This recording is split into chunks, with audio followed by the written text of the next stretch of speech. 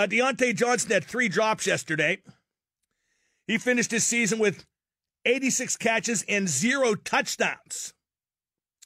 And that's an NFL record. The Steelers should not have extended him. Pickett was 13 for 29, 195 yards, 1 touchdown. That's a below-average performance to finish the season. He finished 2023 with 7 touchdown passes in 12 games. Najee Harris had 84 yards on 23 carries. That's average. He's average. And that was a bad fumble at the goal line. The defense did okay, 7 sacks, 2 picks. Highsmith had 2.5 sacks. He finished with 14.5 sacks. He's headed into the last year of his deal. Should Highsmith get like Bud Dupree money? I don't know. But anyway, the Steelers won, and they finish 9-8.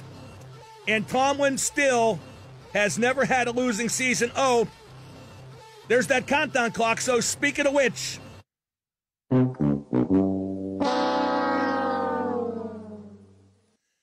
it didn't work out quite like I thought.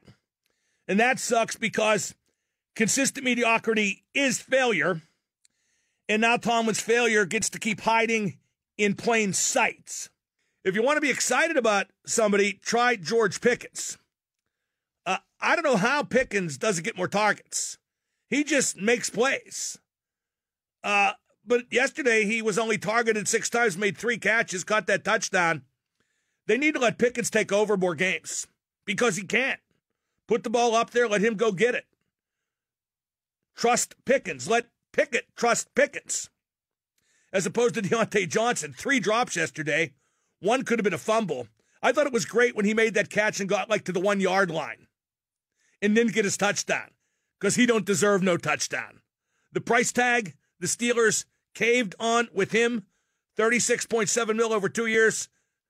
If you're not going to score a touchdown in the first 17 weeks, you don't deserve no touchdown in the 18th week. There are a lot of discouraging stats regarding the Steelers from this year.